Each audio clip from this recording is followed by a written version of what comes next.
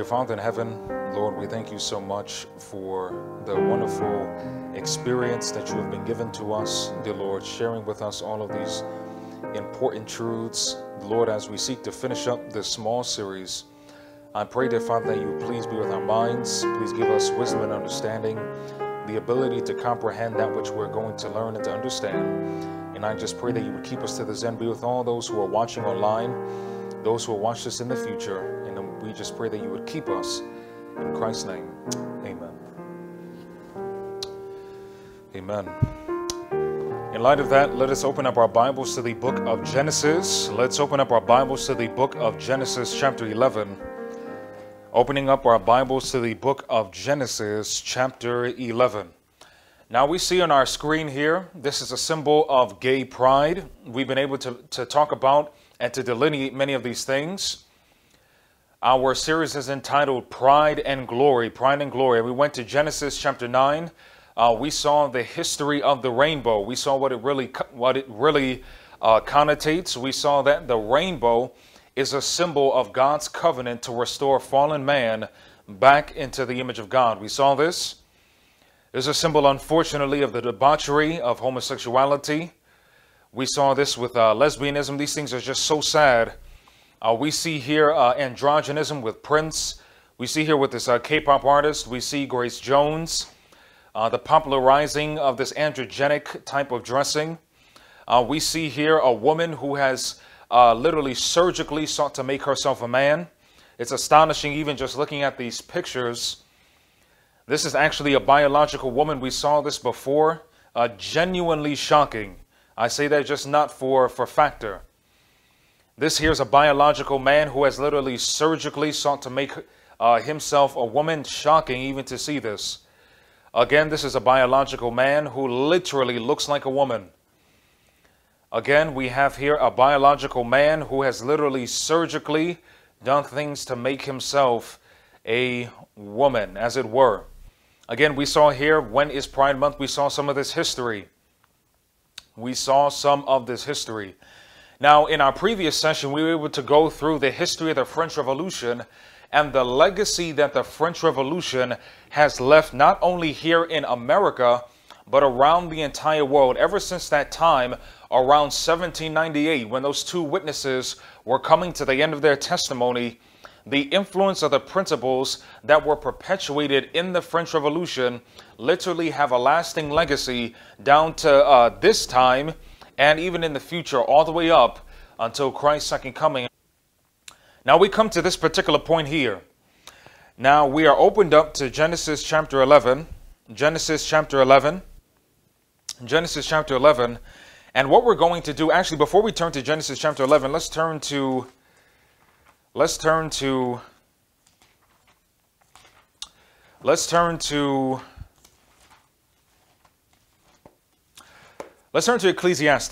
Let's turn to Ecclesiastes. We're turning in our Bibles to the book of Ecclesiastes. We're turning to Ecclesiastes chapter 1. Ecclesiastes chapter 1. Now there's a principle, a biblical principle that we're going to read here before we get into our text in Genesis. Ecclesiastes chapter 1, starting in verse 9. Now notice what the Bible says. Notice what the Bible says.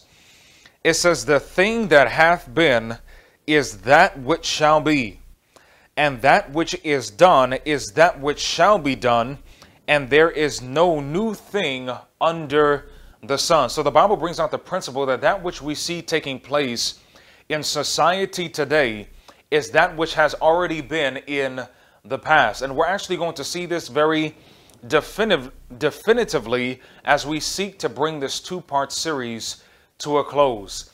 Now, there are some ancient aspects to this issue of homosexuality and everything associated with that is very important for us to intelligently understand if we're going to be really able as God-fearing Christians to combat the influence of these things. Now, notice this. Notice this. Now, this here is a symbol of something called the Tower of Babel. Now, let's turn in our Bibles back to the book of Genesis chapter 11. Let's turn in our Bibles back to the book of Genesis chapter 11, starting in verse 1. Genesis chapter 11, starting in verse 1. Now it's amazing, the history of the world as we know it, the vast majority of it gets its roots from what happened at the Tower of Babel on the plains of Shinar. In verse 1, the Bible says, "And the whole earth was of one language and of one speech. And it came to pass as they journeyed from the east, that they found a plain in the land of Shinar, and they dwelt there. And they said one to another, Go, let us make brick, and burn them thoroughly. And they had brick for stone, and slime they had for mortar. And they said, Go to, let us build us a city and tower, whose top may reach unto heaven. And let us make a name, lest we be scattered abroad upon the face of the whole earth. And the Lord came down to see the city and the tower, which the children of men builded. And the Lord said, Behold, the people is one, they have all one language, and this they begin to do. Now nothing will be restrained from them, which they have imagined to do." And verse 7, it says, "Go to, let us go down, and there confound their language, that they may not understand one another's speech. So the Lord scattered them abroad from thence from upon the face of all the earth, and they left off to build the city." Verse 9, "Therefore is the name of it called Babel, because the Lord did there confound the language of all the earth, and from thence did the Lord scatter them abroad upon the face of all the earth." Now, we don't have time to get into the details, into the lasting legacy in its totality of this Babelesque experience, but we're going to focus in on a few things. Now, here we have a picture of a particular individual. Now, I wonder if any of us know who this individual is. This is an artist's rendition of a particular individual by the name of Nimrod ben Cush. Nimrod ben Cush. Now, the Bible talks about this individual, Nimrod, and it's amazing because some people think that the Bible has no historical significance. Now, that's a gross misunderstanding of not only Bible prophecy, but of just general human history itself. Now, again, we referenced this in a previous study, but according to such men as even George Rawlinson, that professor of ancient history at Oxford University during the 19th century, in his book called The Origin of Nations, declared that the Toldoth Beni Noah, or the book of the sons of the generations of Noah, or simply Genesis, is the oldest ethnographic essay that we have of the society and dispersion of nations as we know it today. Now, we're seeing here in our Bibles, Genesis chapter 10, starting in verse 6. Now, notice the Bible, it says, "And the sons of Ham, Cush, and Mizraim, and Phut, and Canaan, and the sons of Cush, Seba, Havilah, Sabta, and Rama, and Sabteka, and the sons of Rama, and Sheba, and Dedan. And Cush begat Nimrod. He began to be a mighty one in the earth." Verse 9, "He was a mighty hunter before the Lord," or when you read in the margin, that means against the Lord. So Nimrod was a hunter who was against God. It says, a mighty hunter before the Lord, or against the Lord. Wherefore it is said, even Nimrod was the mighty hunter before the Lord, or against the Lord. So the Bible declares twice within the same verse that Nimrod was a man who was against the Lord. Now let's notice the historical significance of this individual. And it says, "And the beginning of his kingdom was Babel." So the person who helped to greatly influence that construction on the plains of Shinar, the Tower of Babel, was a gentleman by the name of Nimrod. A gentleman by the name of Nimrod. So the question is, I wonder if the lasting legacy of this homosexuality and everything associated with it, I wonder if it traces its origin back to the plains of Shinar at the Tower of Babel that started with Nimrod. I wonder. Now notice what Sir Isaac Newton has to say about Nimrod. Now many of us don't even know that Isaac Newton studied heavily the books of Daniel and the Revelation. Isaac Newton was a very brilliant man that not only studied mathematics and physics and all those other things and science, but he also studied history and Bible prophecy. Notice what Isaac Newton says in regards to Nimrod. Nimrod founded a kingdom at Babylon. We just read that in Genesis. And perhaps extended it into Assyria. But this kingdom was but of small extent if compared with the empires which rose up afterwards. So this is an amazing historical context. That was written in the book that he wrote called The Chronology of Ancient Kingdoms. Again, the aforementioned George Rawlinson. Notice what George Rawlinson has to say as it pertains to Nimrod. Nimrod, the son or descendant of Cush, set up a kingdom in Lower Mesopotamia, which attracted the attention of the surrounding nations. A primitive Babylonian kingdom is assigned to a people distinctly said to have been Cushite by blood. The people whom he led came probably by sea. At any rate, the earliest settlements were on the coast, and or Hur on the right bank of the Euphrates. Now, this is the same of the Chaldees that Abraham came out of when God told him that he was going to make him a great nation. It says, at a very short distance from it, Abakucher was the primitive capital. I might have pronounced that incorrectly. There is little doubt but that it is in honor of his apotheosis. Notice this. I'm going to read this again.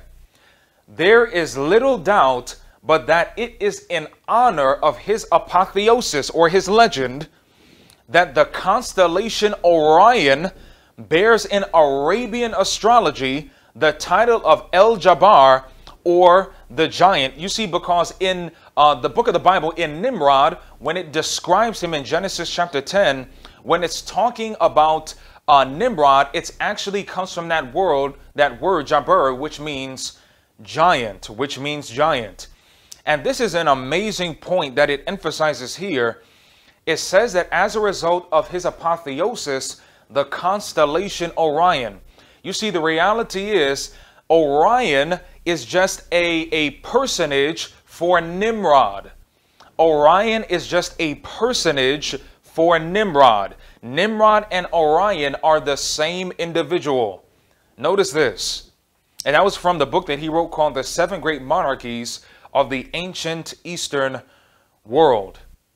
Now, this is a symbol of an individual by the name of Hercules. Now, I wonder, or Orion, I wonder if these individuals are the same person. This says Orion, a major constellation, a mighty hunter of great beauty and gigantic strength. Now, that's the same type of description that we read of Nimrod in the book of Genesis. It says, in the lower world, his shade is seen by Odysseus, driving the wild beasts before him as he had done on earth. After his death, he was changed into the constellation called by his name. It took the form of a warrior wearing a girdle of 3 stars and a lion's skin, carrying a club and a sword. Now, and that was taken from the Encyclopedia Britannica. So we see here very clearly that Orion and Nimrod are the same individual. The same individual. Now remember, we're coming to a point. All right, now here we bring forth Hercules. We've all heard of Hercules before. Now again, I wonder if Hercules is the same person of Nimrod. I wonder if Hercules is just a different personage for Nimrod. We're coming to a point. Notice, Hercules and the lion's skin. Greeks and Romans rarely wore fur. However, mythological figures are often depicted dressed in exotic furs and skins. This says, one example is the legendary hero and demigod Heracles, who was the son of the god Zeus and his human mistress Alcmene. This says, as a punishment for murdering his wife, Hercules was ordered to undertake 12 tasks, or the 12 labors of Hercules. Jumping down, it says, with his Herculean supernatural power, Heracles strangled the lion with his bare hands. Thereafter, he dressed in its skin with such a way that his head peeked out of its gaping jaws. So you see here, this same description that is given of Orion is the same description that is given of Hercules. So in actuality, Hercules is actually Orion, and Orion is actually Nimrod. Does that make sense? All right, that makes sense. All right, let's continue. Now, this is a symbol of the ancient worship of the sun. The ancient worship of the sun. Now, I wonder what all of this has to do with sun worship. Notice this. In the history of mankind, no form of idolatry has been more widely practiced than that of the worship of the sun. Now, this is taken from a book called The Two Republics. We'll eventually get to it. Notice. It may be well described as universal, for there is scarcely a nation in which the worship of the sun in some form has not found a place. In Egypt, the oldest nation of historic times, under the names of Ra and Osiris, with a half dozen other forms. In Phoenicia and the land of Canaan, under the names of Baal, Melkarth, Shamash, Adonai, Moloch, and many other forms, not to be confused with the Adonai. In Syria, Tammuz and El-Gabalus, among the Moabites, under the names of Bel-Peor and Shamash, among the Babylonians and Assyrians, under the names of Bel and Shamash, under the Medes and Persians and other kindred nations, under the name of Ormuz and Mithra, among the ancient Indians, under the name of Mithra, and Mithras. So before we go on and continue, we see here very clearly that sun worship was worshipped under many different names of different gods. So whether the sun god was called, as we see here, whether it was called Mithra in India, whether it was called Tammuz in Syria, whether it was called Baal in Canaan and Phoenicia, it is all depicting the worship of the same deity, which was a representation of the sun. Now let's see what the original name of this sun deity was. Going on, it says, in Greece, under the name of Adonis, notice Apollo, Bacchus, and Hercules. Now remember, Hercules is just Orion, and Orion is just the personage for Nimrod. We saw this already. So in actuality, the same sun god that has been worshipped in all of these different civilizations over the course of human history is just a different reiteration of the god or worship of Nimrod, which was a representation of the sun. So all of this literally is merely sun worship, worshiping the god Nimrod, who is a representation of the sun. This says under the term Attis, and in Rome under Bacchus, Apollo, and Hercules. In all these places and under all forms, the sun was worshipped by all these people. So when people talk about worshiping Hercules or Baal or all of these different things, they were actually just worshiping Nimrod. Now let's get an example of this. Let's get an example of this. Let's turn to 1 Kings. Let's turn in our Bibles to the book of 1 Kings chapter 11. 1 Kings chapter 11. Unfortunately, we're about to read the experience, some of the experience of the King Solomon. And Solomon fell into some of the grossest forms of idolatry. Notice this. The Bible says, starting in verse 1 Kings chapter 11, starting in verse 4, the Bible says, for it came to pass when Solomon was old that his wives turned away his heart after other gods. Now we know that Solomon is famous for having 300 wives and 700 concubines. Insane levels of licentiousness. It says, and his heart was not perfect with the Lord his God, as was the heart of David his father. For Solomon went after Ashtoreth, the goddess of the Zidonians, Al-Milcom, the abomination of the Ammonites.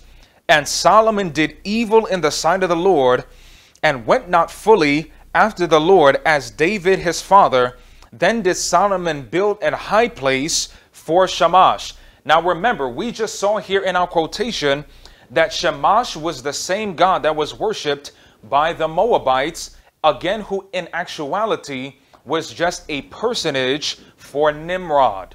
Just a personage for Nimrod. So when Solomon was falling into apostasy, worshiping all of these pagan gods, he was really worshiping Nimrod, which was a representation of the sun. Now we're going to get back to Solomon before we close out this study. It says the myth of Hercules alone will illustrate the widespread practice of this worship. The mythology of Hercules is of a very mixed character in the form in which it has come down to us.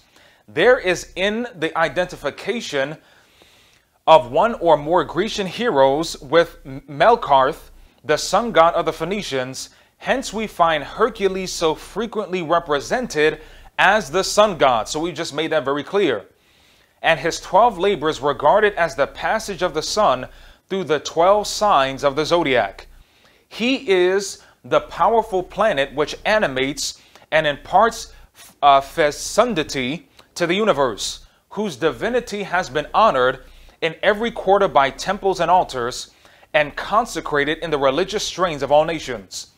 From Meroe in Ethiopia and Thebes in Upper Egypt, even to Britain, and the icy regions of Scythia, from the ancient Taprobana to Pabalothra in India, to Cadiz and the shores of the Atlantic, from the forests of Germany and the burning sands of Africa. Notice, everywhere in short, where the benefits of the luminary of the day or the sun are experienced, there we find established the name and worship of a Hercules.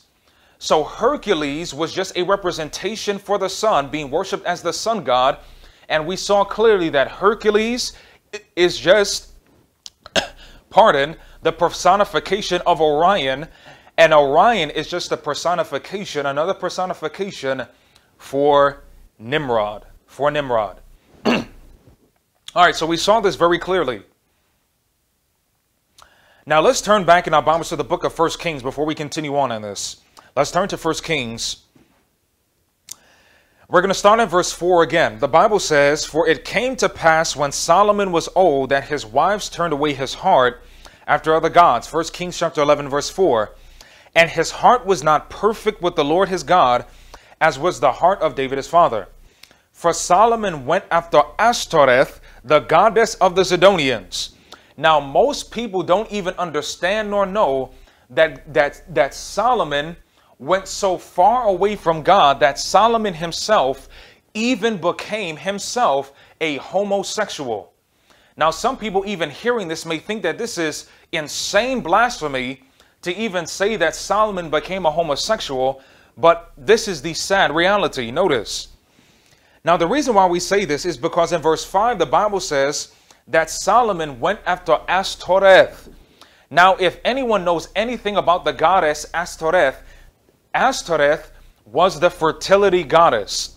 And just like Nimrod was worshipped under the name of Hercules in later ages, or Orion, or Shamash, or Baal, or any of these personages, the female goddess was worshipped under the names of Ashtoreth, Isis in Egypt, whether it was Diana in Rome or Greece or any of these different places. So yes, we mentioned Diana. So when we go to the movie theater and we watch such things as Wonder Woman, which is the goddess Diana, we're actually worshiping and giving homage to the fertility goddess. Now in the worship of the fertility goddess was included homosexuality, lesbianism, pedophilia, and bestiality. And unfortunately, Solomon fully went after these gods, and Solomon himself was practicing that homosexuality. Even to the point, let's continue to read. It says, "Then Solomon built an high place for Shamash and the abomination of Moab in the hill that is before Jerusalem, and for Molech the abomination of the children of Ammon." Now, when you really understand what happened with these gods, what would happen as a result of all of this licentiousness taking place? And obviously back then, there wasn't such things that we have today as far as, the contraception, Though they had some things and herbs and different things that you can think of, they didn't have what we have today. At least we don't have the record of that as yet. So as a result of all this licentiousness, unwanted children were born to these women who were practicing these degrading rites. So as a result of that, these children, and not just those children, but these children were sacrificed to these gods such as Shamash and Molech that we see here in verse 7. And if you see any type of picture of the god Molech, Molech would literally, it would be like an iron statue that would have its hands out, and they would literally light up this statue until the hands got burning hot red. And they would literally place that child on the hands of Molech, and that child would literally be burnt to death as a sacrifice to the god Molech. This is what Solomon was doing. And this is literally where sin will take us, because in reality, the only thing modern day abortion is modern day Molech worship. That's the only thing it is. So we see this very clearly. Notice this. The Egyptians, according to Plutarch, thought that Hercules had his seat in the sun and that he traveled with it around the moon. The author of the hymns ascribed to Orpheus fixes still more strongly the identity of Hercules with the sun. He calls Hercules the god who produced time, whose forms vary, the father of all things and destroyer of all. He is the god who brings back by turns Aurora and the night, and who, moving onward from east to west, runs through the career of his 12 labors, the valiant Titan who chases away maladies and delivers man from the evils which afflict him. So this was what was associated with the worship of Hercules or Nimrod. All right, now what is this? Now this is a symbol of the female goddess that has been worshipped in many civilizations. Notice what this goes on to say. The two republics again. By whatever name or under whatever form the sun was worshipped, there was always a female divinity associated with it. Sometimes this female was the moon, sometimes the earth, sometimes the atmosphere, and at other times simply the female principle in nature. Notice, all paganism is at bottom a worship of nature in some form or other. And in all pagan religions, the deepest, notice, the deepest and most awe-inspiring attribute of nature was its power of reproduction. This is why sexual immorality is always associated with pagan religions. The mystery of birth and becoming was the deepest mystery of nature. Now, it is very true that there is a lot of mystery behind procreation. How a husband and wife can literally come together and by the grace of God create another human being. It is a mystery. But unfortunately, just as the Bible says, that as a result of the paganistic mind shutting out God, that their foolish heart became darkened. This goes on to say, it lay at the root of all thoughtful paganism and appeared in various forms, some of a more innocent, others of a most debasing type. The ancient pagan thinkers, as well as to modern men of science, the key to the hidden secret of the origin and preservation of the universe lay in the mystery of sex. You see, this is the reason why sexual immorality is associated with secret societies.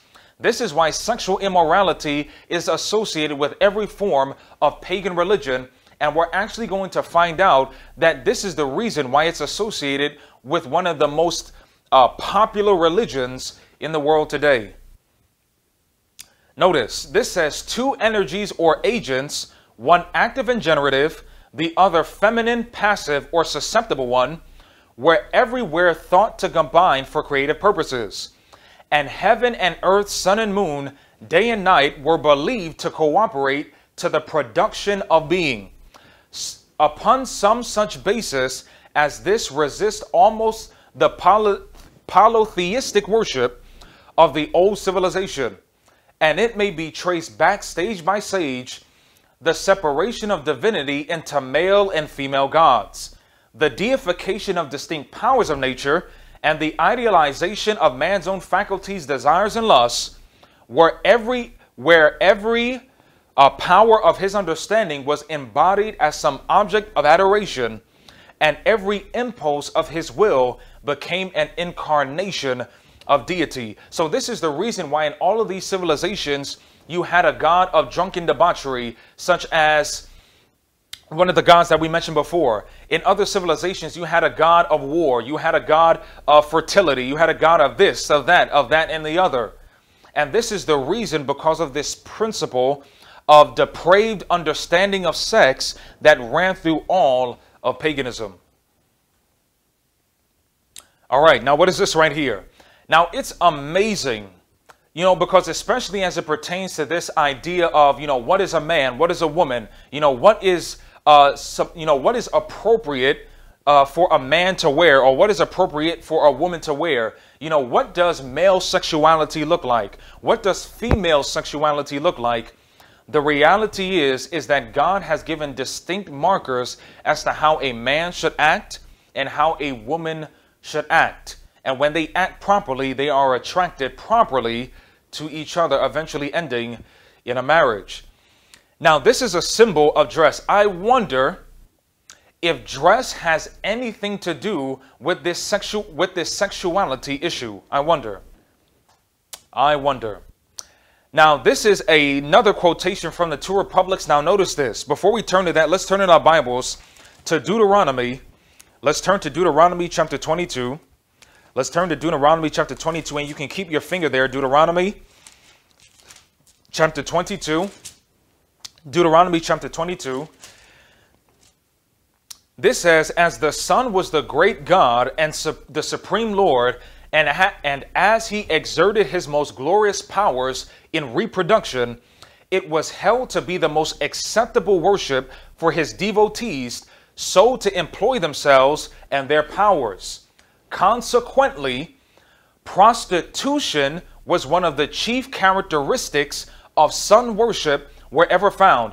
I wonder if the prostitution that is rife in society today, not only in America but around the world, I wonder if this prostitution is a direct dedication to the sun god. It says, as the association of a female without reference to relationship was the only requirement necessary to worship, the result was the perfect confusion of all relationships. So in every pagan civilization that has ever existed, the confusion of all relationships was always a hallmark of the pagan civilization. Among the worshippers, even to the mutual interchange of garments between the sexes. Now, I hope that you got that. What this quotation is saying is that one of the hallmarks of this paganism was that in these civilizations, the men would wear that which the women wear, and the women would wear that which the man wears. In the 18th chapter of Leviticus, there is a faithful record of such a result among the sun worshippers of the land of Canaan, whom the Lord caused to be blotted from the earth. Notice the prohibition in Deuteronomy 22:5. Now let's read that. Deuteronomy chapter 22 and verse 5. Notice what the Bible says.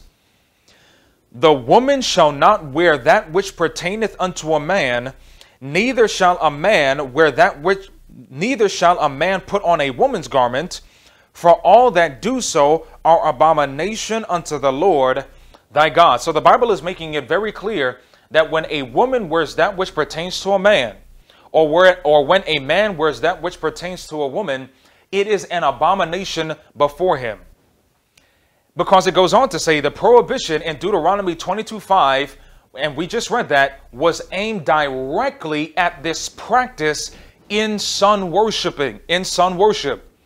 So this prohibition that we read in Deuteronomy 22:5, God put that in there to especially attack the cross-dressing practice in sun worship. So the reality is that today, if we are a man and we wear that which pertains to a woman, or if we are a woman and we wear that which pertains to a man, we are literally practicing sun worship. Notice this. Now, this is a picture of a woman wearing pants. I wonder if women wearing pants comes directly from sun worship. You know, because it's amazing, because I know that there are some people who are watching this who will say that the idea that a woman wearing pants is sun worship is insane. That is a fanatical ideology. That is literally crazy beyond belief to even assert such foolishness as that. But let's notice the history. Again, we have here, dear women wearing pants. Now, again, some people may say that there are a style of pants that a woman can wear that is feminine. That there is a style of pants that a man can wear that is intrinsically masculine. But let's see. We have this here. We have a woman wearing a man's clothing. Notice this. Now, this is amazing because this is from the Huffington Post. This is not from a religious outlet. Notice the history of women wearing pants as a power symbol. The Huffington Post is literally going to explain to us where women wearing pants, where that has come from in our society. This says, off the runway, retailer Ann Taylor is launching its Pants Are Power campaign on March 1st. Which the company says commemorates the evolution of pants, not only in fashion, but as a symbol of equality for women, and making the question who wears the pants in a relationship seem more than metaphorical. This says, of course, women wearing pants is only newly socially acceptable. And this is a point that many people don't understand when it comes to this dress question.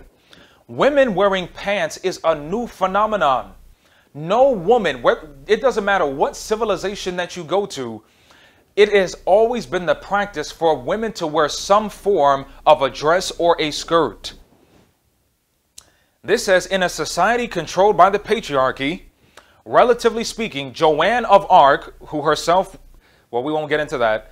Joan of Arc famously cross-dressed, wearing men's armor in the 15th century as a deterrent to rape, and was eventually burned at the stake in part because of this. By 1850, Amelia Bloomer, a women's rights activist, popularized the bloomer pant, those baggy knee or ankle-length trousers Elizabeth Smith Miller created. By the 20th century, women's pants were appropriate for occasional dressing only. Now, it's not just for occasional dressing. We have it even to the point now that a woman will literally go outside in her underwear and not think it a big deal. Now, again, we mentioned this in the first part of this series, that a woman's body is so special and sacred that it should not be exposed like that. It's special. It says, worn at designated times as hostess pajamas or bicycling pants, Emma McClellan, associate costume curator at the museum in New York, tells Yahoo Lifestyle, by the 1920s and 30s, celebrities like Marlene Dietrich dared to wear full pantsuits to movie premieres. And the most daring thing about Katharine Hepburn was her pants. So the reality is that women wearing pants has no roots in biblical principles, but it has its roots in the ideology that women should be on the same par as men.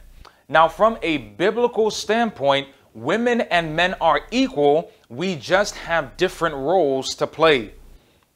And unfortunately, we're not going to go through all of the statistics, but as soon as this women's liberation movement has gained prominence and it's rife in society today, but not only this, but this is one of the main reasons that have led to the degradation of the family in society, especially in Western society. It says, McClellan points out that celebrities, both of those women, could get away with wearing androgynous looks without persecutions, while ordinary women elsewhere would have been fined thanks to laws enacted by men. And unfortunately, it's always communicated that these ideologies come come from nothing more than the patriarchy. And this is why there's even a push today. Instead of having God the Father, we now have God the Mother. Because this idea of the oppression of the patriarchy is so great that we even want to turn God the Father into a woman. This is unfortunately where we are in society. All right, going on. This says, we're going to jump down to the very bottom. It says, clothes increasingly are becoming a frontier for political activism. We're all becoming more aware of the power dynamics inherent in clothing. Now imagine this. Even this worldly person is acknowledging that there is an inherent power that comes from clothing. That there is an inherent power that comes from clothing. So when a man wears that which pertains to a woman, there is a certain power that comes upon him. When a woman wears that which pertains to a man, there is a certain power that comes upon her. And I wonder who that power is from. I promise you it's not the Holy Spirit. Now again, we have this cross-dressing. This was a rapper. I forgot what I believe his name was Cameron. Back in the early 2000s, he started wearing a lot of pink clothing. And because he was a so-called gangster, he made wearing pink gangsterized, and he made it look cool, again, quote unquote. Now we have a gentleman by the name of Kirk Franklin. And the worst part about this is Kirk Franklin is here wearing a skirt, and this man professes to be a Christian. I say this in kindness. This man must repent of his sins if he shall be saved eternally. And we have here a gentleman by the name of Harry Styles wearing a dress. And this is taken from Prospect. When Harry Styles met Homer, the surprising classical roots of gender fluid fashion. Notice this. We're going to get down to a particular point. Yet while the majority, we're going to skip this. Notice, in Greek mythology, there are multiple examples of what we might today call cross-dressing. In the Odyssey, Athena frequently disguises herself as a man, while in the cult of the non-binary god Aphroditus, male worshippers wore women's clothing. In both ancient Greek and early Japanese kabuki theater, it was commonplace for men, partly because of women were banned from performing, to dress in women's clothing to play female roles. However, perhaps the best known example of this comes from English Renaissance theater, where men played the female parts in Shakespeare plays, and modern Shakespearean performance remains an arena for exploring and challenging audience perceptions of gender roles. So this worldly outlet tells us very clearly where this cross-dressing came from. And as we've gone through all the history, this cross-dressing dates all the way back with Nimrod to the plains of Shinar and the Tower of Babel. Now notice this. This is taken from a book that we wrote before that we quoted from before, called The Phallus. This says, among shamans, divinatory power is linked to bisexuality. So according to ancient pagan priests, as it were, bisexuality brings you in contact with divine power. Now again, this is not the power of the Holy Spirit. In the ritual gesture of the Anasirama, the magician dressed as a woman lifts up his robes to expose his sex, thus appearing as an androgen. The Etruscan, prophet carried a phallus attached to her belt. Now a phallus is literally just a visible description of the male sexual organ. That's the same phallus that we call today the Washington Monument. It's the same phallus that you can find in that little area there at the Vatican at St. Peter's Basilica. In the Mysteries of Hercules, or Nimrod, Victor, in Italy, the god as well as the initiates were clothed as women. Notice this. Cross-dressing was supposed to promote health, youth, and vigor, and to lengthen life expectancy. You see, this is the poison that Satan filled the minds of men anciently, and he's still doing the same thing today. Now notice this quotation from the words of inspiration. Watchfulness and vigilance are needed now as never before in the history of the race. The eye must be turned off from beholding vanity, lawlessness. The prevailing spirit of the age must be met with decided rebuke. Let none feel that they are in no danger. It says, as long as Satan lives, his efforts will be constant and untiring to make the world as wicked as before the flood and as licentious as were the inhabitants of Sodom and Gomorrah. This says, those who in their self-confidence feel no need of watchfulness and unceasing prayer are near some humiliating fall. All who do not feel the importance of resolutely guarding their affections will be captivated by those who practice their arts to ensnare and lead astray the unwary. You see, the reality is, because some of us may be watching this and will say, I would never engage in homosexuality. I would never engage in licentious or any of these things. I promise you, Solomon thought the very same thing.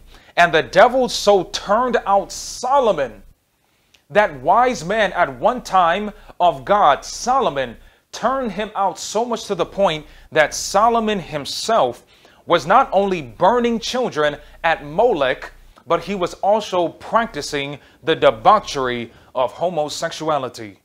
Brothers and sisters, there is no telling what will happen to us if we take our eyes off of Jesus. This is unfortunately the reality. Now again, I'm not trying to encourage that if things happen that you need to be afraid that you're going to become a homosexual. That's not what I'm saying. But the reality is this. If you take your eyes off of Jesus, there is no telling where the devil will take you. All right. Now, this is a symbol of ancient sun worship. We're going to get some more historical context. Then we're going to bring this message to a close. Now, this is again J.A. Wiley. Notice what he says. It follows from the principles taught in this chapter that the church so-called of Rome, speaking of the Roman Catholic institution, has no right to rank amongst Christian churches. And we read this in some of our previous messages. At the bottom it says, Popery is the gospel transubstantiated into the flesh and blood of paganism. Notice this. Now this is a picture of the god Pan. The god Pan.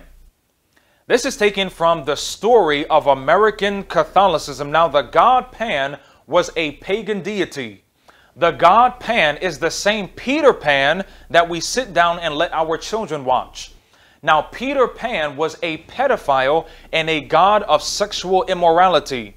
This is why in the Peter Pan movies, Peter Pan is running around with little boys. Now, we never ask ourselves the question, what is he doing with those little boys? But the reality is that is what the god Pan represents. Notice. It has often been charged that Catholicism is overlaid with many pagan incrustations. Catholicism is ready to accept that accusation. Now, again, this is from a Catholic priest. Catholicism is ready to accept that accusation and even to make it her boast. The great god Pan is not really dead. He is baptized. So what the Catholic Church is actually saying, that instead of worshiping Jesus, they've just baptized the god Pan, and that is the God that they are worshiping.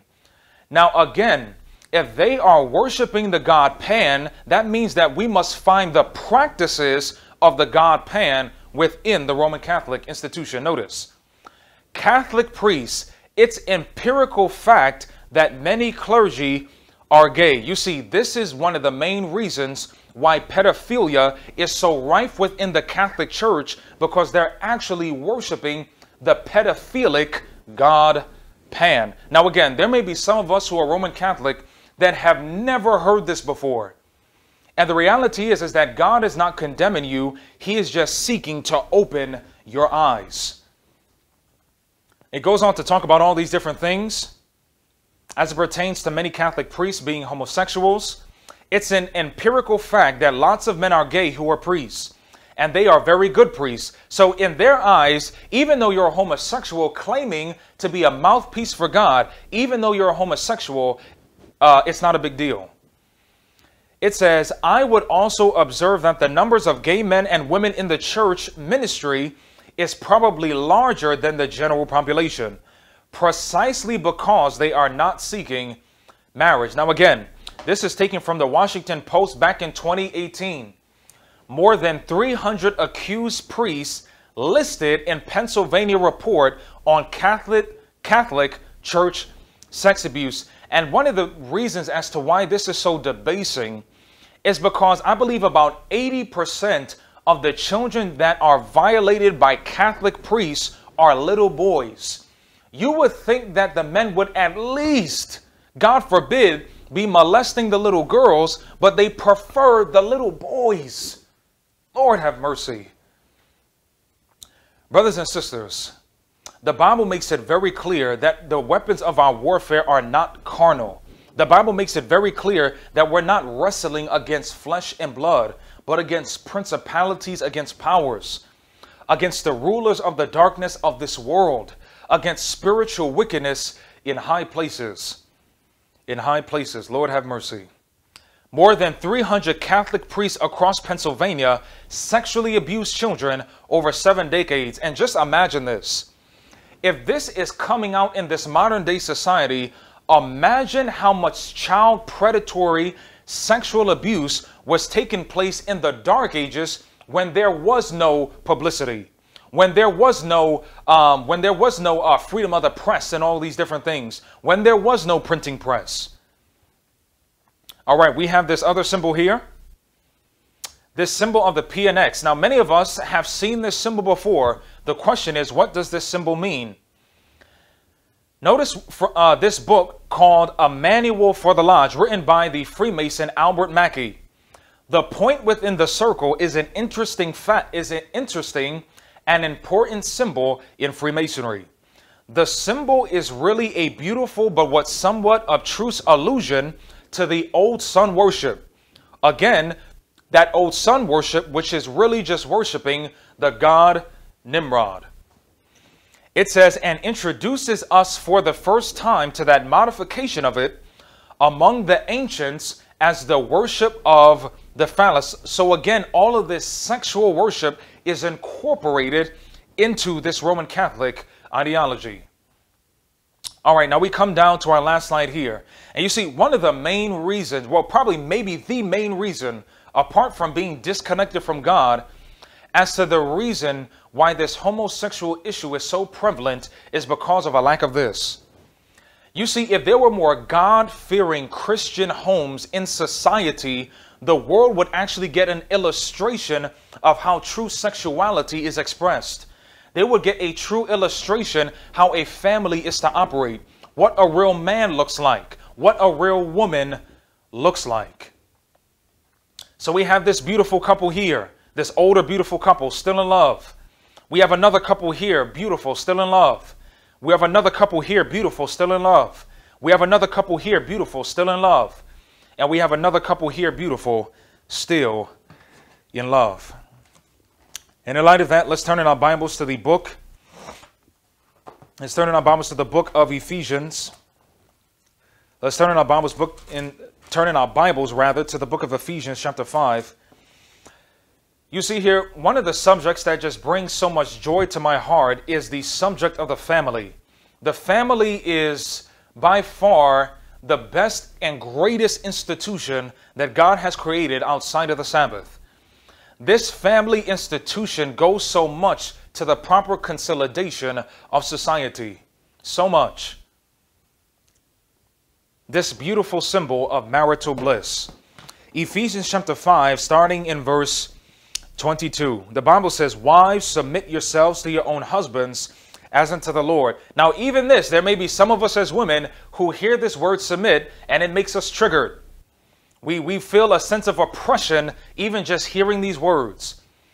But the Bible goes on. It doesn't just stop at the wives submitting. It says, for the husband is the head of the wife, even as Christ is the head of the church, and he is the Savior of the body. Therefore, as the church is subject unto Christ, so let wives be to their own husbands in everything.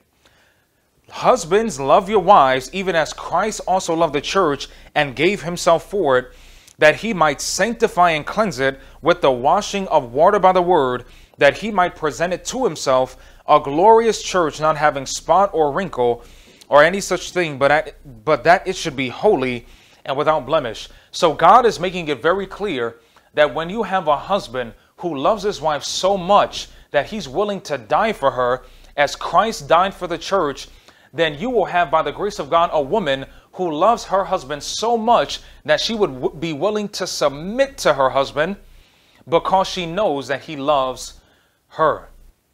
Because she knows that he loves her.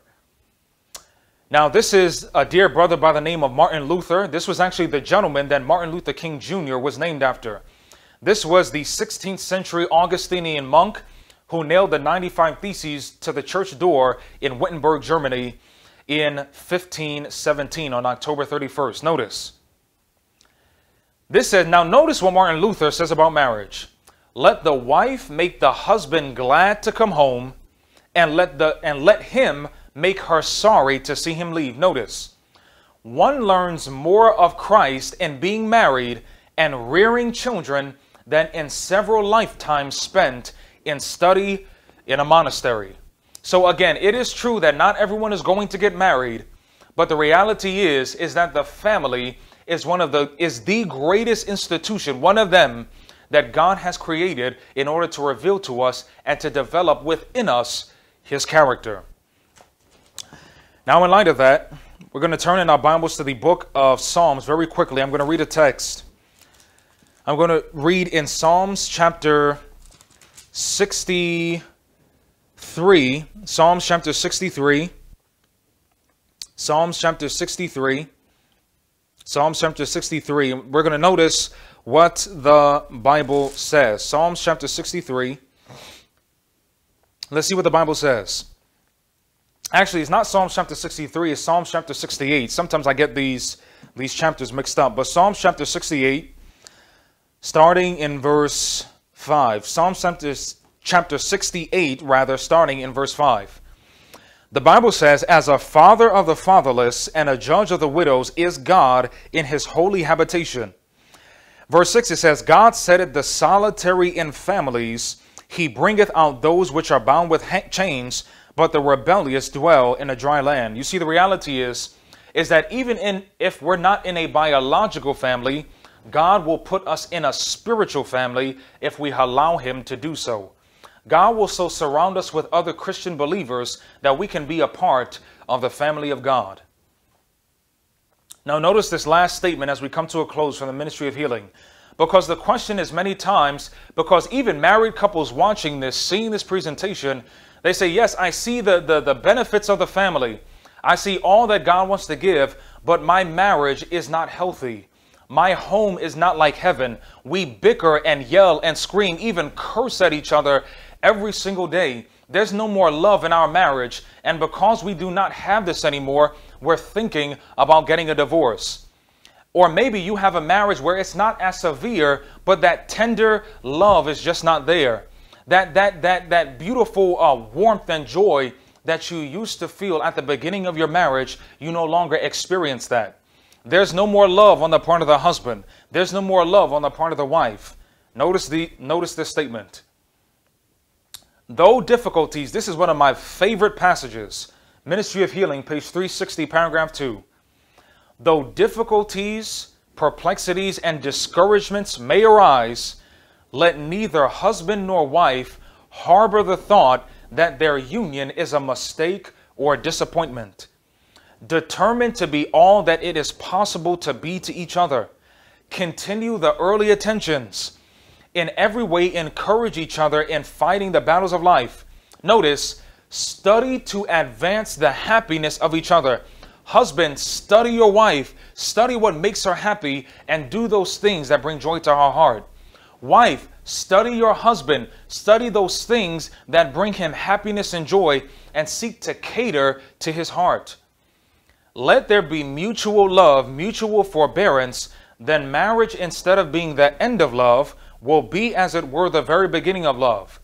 The warmth of true friendship, the love that binds heart to heart, is a foretaste of the joys of heaven. You see, the Bible, Jesus made it very clear that greater love hath no man than this, that a man lay down his life for his friend. What a blessed privilege that is, to be within a marriage relation. And even if you're not in a marriage relation, to have a God-fearing friend or relative or whatever may have you, to have such a God-fearing, close and loving relationship that you can literally experience the friendship that will teach you more about the atmosphere of heaven. You see, brothers and sisters, we have now come down to the close of this two-part series, and we see the reality of both pride and glory. Though Satan has sought to hijack God's symbol to restore fallen man back into the image of God, God is going to do something special here in these last days to counter what Satan is preaching. And actually, that brings to my attention, let's turn to Malachi. Let's turn to Malachi. Even as we talk about the last days in the family, let's turn to Malachi. Malachi chapter 4. Malachi chapter 4, as we bring this message to a close. The Bible says in verse 5, it says, "Behold, I will send you Elijah the prophet before the coming of the great and dreadful day of the Lord." Now that great and dreadful day of the Lord, when you study in context in the Old Testament, is speaking of the second coming. In verse 6 it says, "And he shall turn the heart of the fathers to the children, and the heart of the children to their fathers, lest I come and smite the earth with a curse." In these last days, God wants to do something special in the family that will have a reverberating influence, not only in the family, but in society. Not only in society, but in the church. Not only in the church, but in the world at large. And by the grace of God, it first begins with us. God is calling us to this deeper experience. God is calling for reconciliation amongst families. If there's any animosity in families, God is seeking to heal those broken wounds. He's seeking to heal those broken wounds. And in light of that, let us have a word of prayer. Dear Father in heaven, Lord, we thank you so much for what you've communicated. Dear Father, I pray that you would please smooth out any of the false utterances, the Lord, that have made any parts of these presentations confusing. The Lord, I pray there will be an impetus for us, Holy Father, to go back and to study these things for ourselves, Lord, to see whether or not these things be so. I pray, dear Lord, for even downloading these things to my heart and to my mind. Dear Lord, I pray in a very special way that you be with all those who will watch this presentation in the future, that the power of conviction may rest upon many hearts. And again, dear Lord, I just pray in a very special way. I make a very small appeal to those who want to have mending in their family relationships. It doesn't matter what it is. I just call you just to raise your hand wherever you are. Even if you're online, the Lord sees it. Dear Father, you see the raised and lifted hands. I pray in a very special way that you will bring healing and restoration. And I just pray that you would keep us to this end in Jesus' name.